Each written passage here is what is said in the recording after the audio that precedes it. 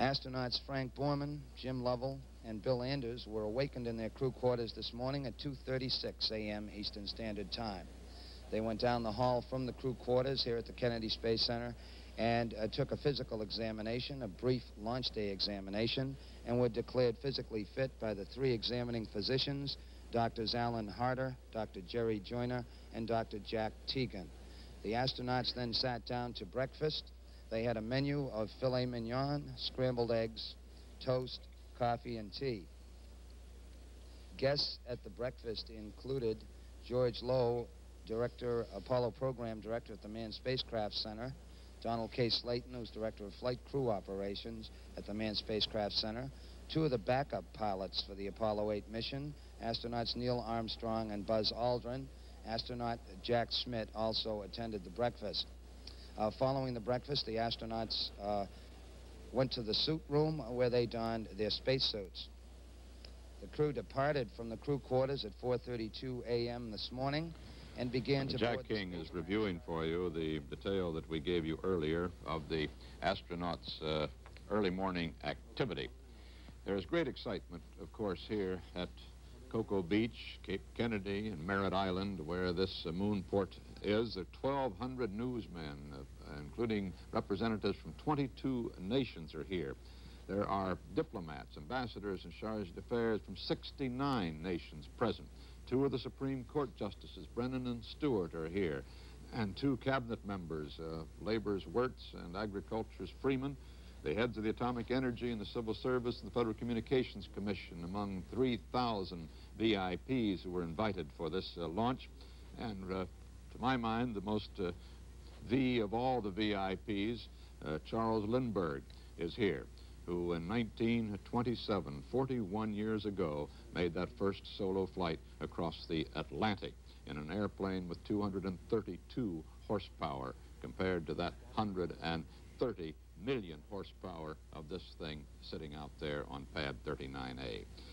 We got a report from the crew quarters, Apollo 8 crew quarters, yesterday evening, that the men were exceedingly calm, and that some people who had seen a lot of these flights had never seen such calm prevailing. And yet, last night, the acting head of the space program, Dr. Payne, told me that that everybody here at Cape Kennedy knows how much is riding on this one, not only in the safety of the mission itself, but in the whole future of the space program and in America's prestige in the space race. CBS News color coverage of the flight of Apollo 8 will continue in a moment. Now, the count is T-minus 18 minutes and counting toward the launch of Apollo 8 at 7:51 a.m. Here's what this mission is all about. It's the toughest we've ever attempted, of course. This is man's attempt to get to the moon. Now, the moon is moving around the Earth, as you know, and the Earth and the moon both are moving around the sun. As a consequence, because the moon is moving around the Earth at some 230 miles distance, roughly, it varies a little bit, but at that distance, and taking off 2.5 days before landing there, obviously this flight has to be programmed to sort of lead the moon, like a duck shooter leading a duck. We've got to aim a little bit ahead of it and try to be there at the same time the moon gets there. And here's how the mission will be flown. This is the Earth. It's 224,890,000 miles circumference against the moon's 2,790 miles circumference. And this moon 230,000 miles away. The launch takes place from the Cape here, goes into orbit, Earth orbit, makes 2 loops around the Earth as the spacecraft systems are being checked out by the pilots.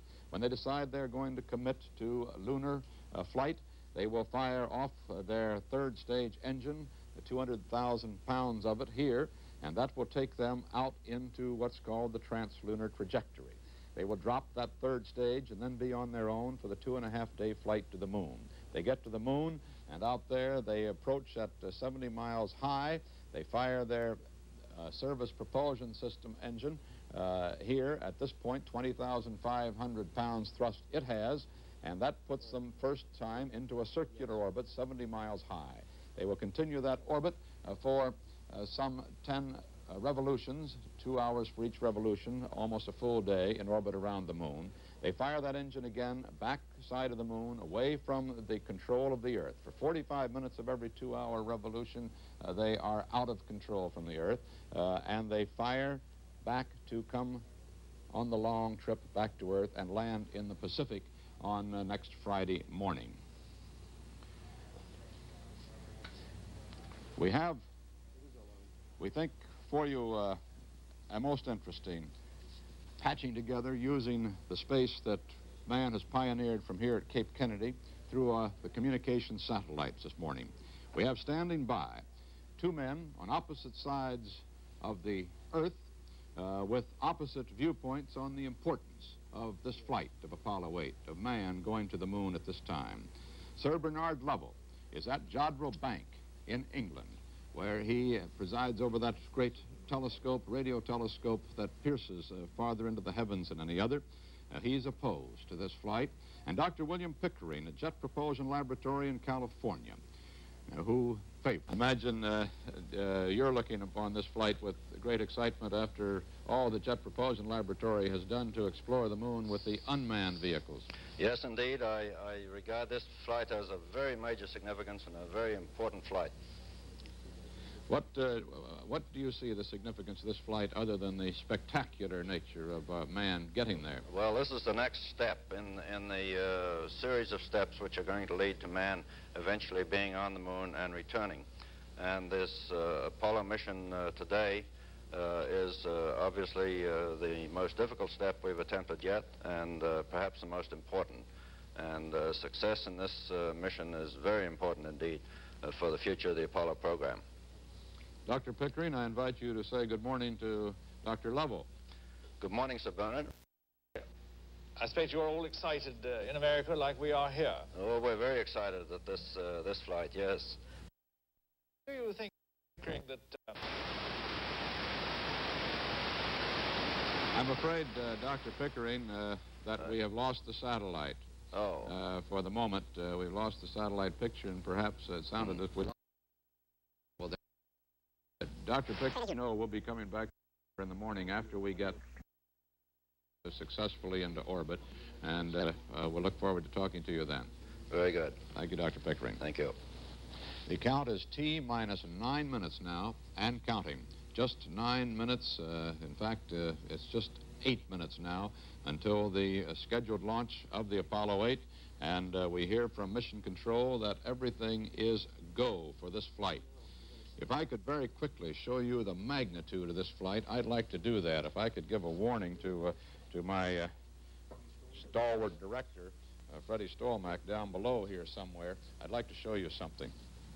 Over here on this globe of the moon, of the Earth, man, in the highest he's ever been off the surface of the Earth, in the flight of Gemini 11, was 850 miles high, and by the scale of this globe, that would be 3/4 of an inch.